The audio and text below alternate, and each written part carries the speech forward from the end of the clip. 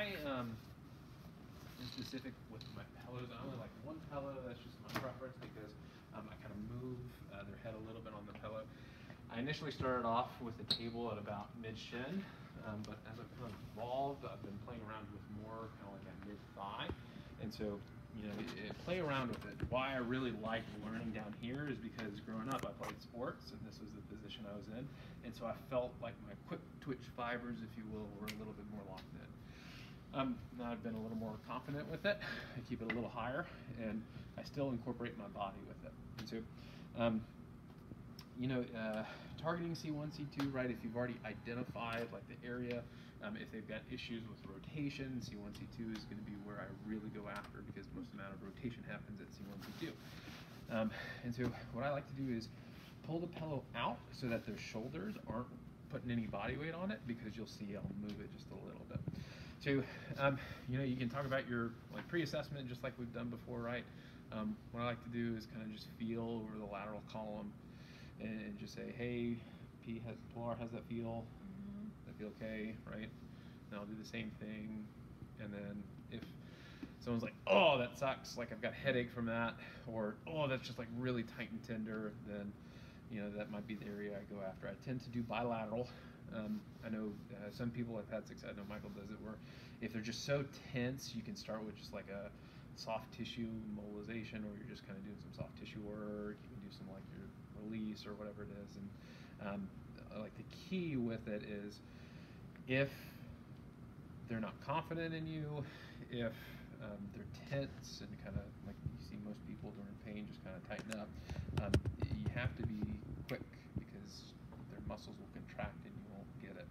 And if you play around with Bill, because Bill will potentially let you manip his neck, he's a guy who's just got a tight neck, and you can feel the tone, and if you're not quick, then it's not going to go. So what I like to do, I like to start off with just the head, just in a little bit of flexion.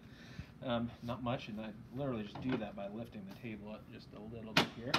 And then I'm going to pre-position them in about 30 or so degrees of rotation. So that's one of my I got two vectors, right? Got a little bit of flexion, I've got a little bit of rotation, and then I'll take my hands, and then I have success with that upglide, if you will. So, you know, that's kind of the direction I go. So first thing I'm going to do is I'm going to take this applicator, I'm going to put it right on the occiput, and I'm going to just drop down right onto C1. Okay? Drop down, thumb, zygomatic arch. I'm going to chicken wing my arm, because that's going to help me with the direction that I'm manipulating. Okay? So I drop down on the little rotation, drop down, thumb on zygomatic arch. This is stabilizing the occiput. I've got my feet pointed towards Rick, roughly like at a 45-degree angle. And this is where I incorporate my body. So to add my vectors, I let it come from my body. I don't just get handy with it if you've got little feeble arms. That's okay. And that's where one of the better manipulators I've worked with really optimize her body mechanics. So again, right, I'm in a little bit of flexion, pre-position, and a little bit of rotation. I'm going to stabilize the occiput. Coffee arrived. Stabilize the occiput with my right hand if I'm going to the right. I'm going to take this portion of my finger, my DAP, and I'm going to come right off the occiput, right onto C1. My feet point towards Rick. Elbow flares out like a chicken wing. I'm going to do my little butt wiggle like I'm a puppy. And that adds my side bend lever. I'm going to shift over into my right foot. That adds my side glide. From here, I'm going to PA.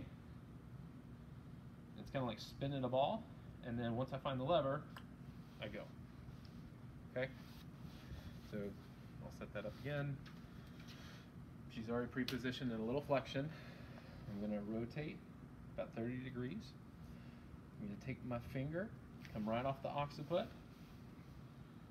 thumb on zygomatic arch, chicken wing out, feet pointed to Rick, get my hips moving, so I'm already flexed.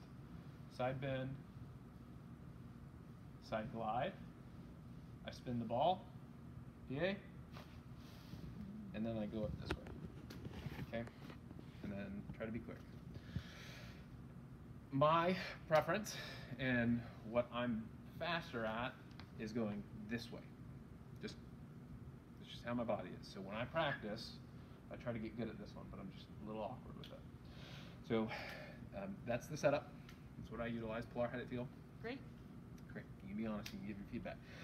So same thing, right? Again, this is the side I'm fast on. Applicator, come right off the occiput. Thumb right off the zygomatic arch. Chicken wing out. My feet are now pointed towards Michael. I've already got my rotation, my flexion. I'm going to add my side bend, my chicken wing, side shift.